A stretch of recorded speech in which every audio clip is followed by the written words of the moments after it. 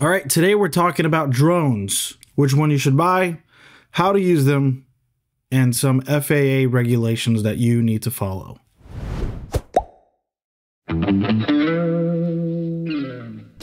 So one thing that you may not know about me is that I am actually a pilot. Well, a remote pilot. United States of America. That's an FAA certified pilot's license. Get wrecked. This means that I'm able to fly drones commercially here in the United States. At its core, modern drones use GPS and obstacle avoidance technology in order to make flying easier for beginners. But before you take off, let's talk about something that's really important here. Every country has its own set of rules for when flying drones. There are some countries that completely ban it, other countries that are a little more lenient. But you'll need to follow a set of rules if you plan on flying a drone here in the United States. For example, if your drone is over 250 grams, regardless of if you have a Part 107 license or not, like I do, you have to register that drone. This lets the FAA know that, hey, there's a drone in your possession, and if anything happens, you are responsible for that drone. Anything under 250 grams, you don't have to register. For example, this guy right here, this is the DJI Mini 2 that I've been using for years. I also use the DJI Mini 3 that I don't have on me right now. And DJI made this as kind of like a screw you to the man. It's 249 grams. Within federal regulation, I do not have to register this drone. You'll also need to follow some guidelines like flying under 400 feet AGL, AGL meaning above ground level. You've also got to stay within line of sight. You have to be able to see the drone from where you're flying, and then avoiding places like airports and military bases, kind of like the common sense type of stuff. But we've got to say this because there are some people out there. So always check your local regulations before you fly. Now let's move along to the fun part here, and that's choosing the right drone for you. It can be a little overwhelming at times because there are so many drones in the market.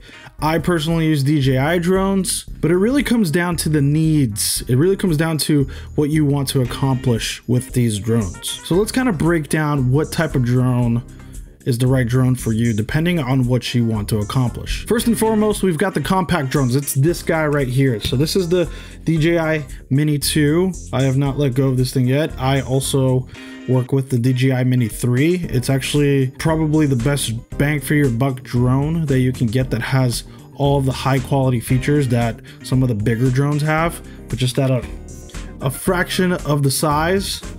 I mean, look at this guy. That is pretty much it right there.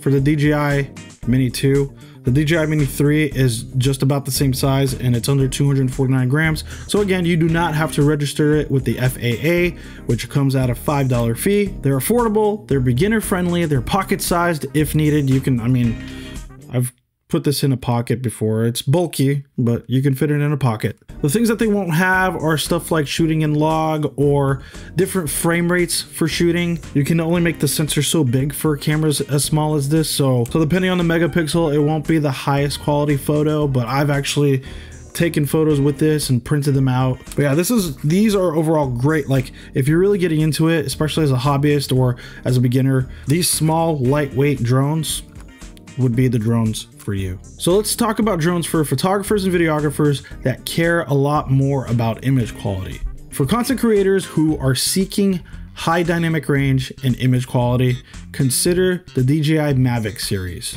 The DJI Air also falls in this category as well. These are a step up from the compact drones that we talked about previously.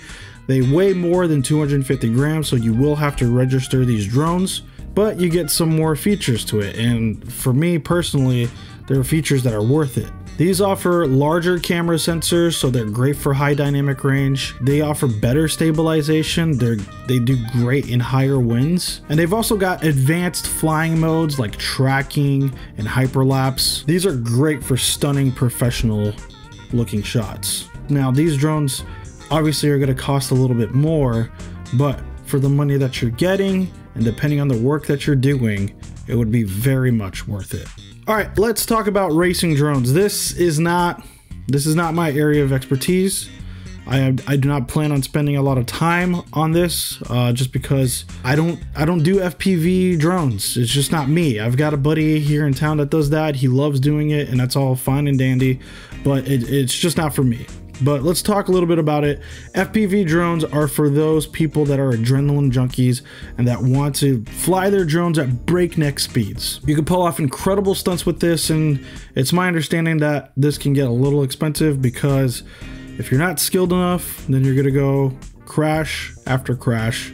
Unless you buy a FPV drone like a DJI drone, these you can build yourselves, but you have to buy these components and build it yourself and all that.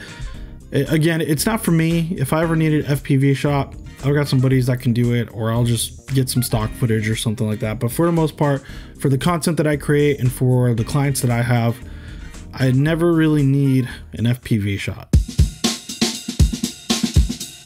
All right, so let's get to the most important part of this video. I think I can't stress enough how important it is to follow the rules, because these are things that if you break these rules, it can lead you to paying large fines on top of even some jail time. So please really do heed my words here. Listen to what I have to say, because this is going to ensure that you're flying properly, that you're flying safely, and that you're making sure that you're being responsible, especially when you're around people. First things first, let's talk about maneuvering the drone. So practice in open areas that don't have trees or buildings or a lot of movement of people or cars. The more flight time that you have, the better you're going to be at flying the drone, and instincts are going to kick in. So if you're ever in a scenario where you need to pull back because there's a helicopter nearby, that's happened to me before, you know, you'll be able to do it in no time, not even think about it. Now, one tip that I like to give out to people is to look out for your battery life. I know with the DJI drones, when your battery gets to a certain percentage, it'll start beeping very annoyingly so that you can bring your drone back to home and swap out that battery. You don't want to be flying this drone at 20% battery, because if you drain that battery and it falls on a piece of property or on a person, then that's a lawsuit. That's something that you're liable for. Some honorable mentions with this is to not fly in bad weather, not fly in high winds, being mindful of obstacles like trees or buildings. I've got it all written out here because I don't want to miss out on anything, and I don't want to spend too much time on this. And I'm specifically speaking for the US here. So I highly suggest that if you're in a different country, look up your regulations, look up what the law is there, and take it from there. So let's jump into this real quick. So there are different airspaces that you need to respect, and there are spaces that are a no-fly zone whatsoever, restricted. You can apply to fly there, and they're gonna 100% tell you, no, you can't fly here. Just to name a few off the top of my head, any national park you cannot fly in, airports, military bases, Washington, D.C., the whole District of Columbia is a no-fly zone for obvious reasons. Why are you flying in a military base? For crying out loud, people. Do not fly over stadiums. That's happened before. Pennsylvania man accused of illegally flying a drone over M&T Bank Stadium during the AFC Championship game, now facing federal charges. The whole hovering drone, like if you're hovering a drone over somebody's head, that's a big no-no, people. That could injure somebody pretty badly. Now, some of these are common sense, of course, but these have to be said, okay? And as a remote pilot, Part 107 pilot, I'm just relaying the message. I don't want this to be taken away from me because of somebody stupid, you know? So DJI has a website where you can figure out a geolocation that you want to fly in, and it'll tell you if you're good to go or not. There are some areas where you need to apply to unlock it. You got to tell them why you're there and why you're flying. So more importantly, okay, let's talk about this a little bit. You cannot fly your drone commercially without a Part 107 license. This guy right here. What do I mean about flying commercially? Well, I mean, if you're going to go out for a client or for the company that you work for, that is a no-no. You have to have a certain license in order to have that type of trade or sale or whatever it is that they call. You cannot work for somebody as a drone pilot without having that license. Just is what it is. I'm the messenger. Don't shoot me. Now, you can still fly as a hobbyist. So if you're going out and just capturing footage for your YouTube channel, for TikTok, for anything like that, if it's just personally for you, if it's fun for you and you're not making any money off of it, then by all means, you're good to go. But if you are interested in flying commercially, making some money off of this, then I highly encourage you to look after a paid course. You can see down below, I'm not affiliated with the Pilot Institute, but this is the course that I took. It's a little dry and can be a little boring, but it's definitely, I mean, it helped me because in order for you to get your Part 107 license, you need to take an FAA certified test at a certified testing site. And you have to score a certain percentage or you don't get the license. And yes, you have to pay for these tests. If you take the Pilot Institute course, you will learn a lot more about the rules and regulations to fly here in the United States. They make it super easy. You do it at your own time. You can do it within a matter of 2 weeks, or you can do it within a matter of 2 years. It took me about 4 months to do it because I was just going through a lot of crazy life stuff at the time that I was pursuing my license. But when I went to go take my test, I passed it within 85. So that was great. All right, so this has been a long video, probably a lot of talking here, but drones are great, but they come at a learning curve and a whole lot of responsibility. By choosing the right drone, understanding its features, and following safety guidelines, you will be well on your way to master the art of flying a drone. So I hope this video was inspiring to you. I hope it was informative. I hope that you got what you needed out of it. If you're here up until this point, congratulations, you have made it through my whole video. You get a good old pat on the back there.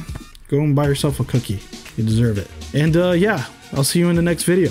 So please like, subscribe, hit the notification bell so that you're notified when I post more videos, and I will see you on the next video. Peace.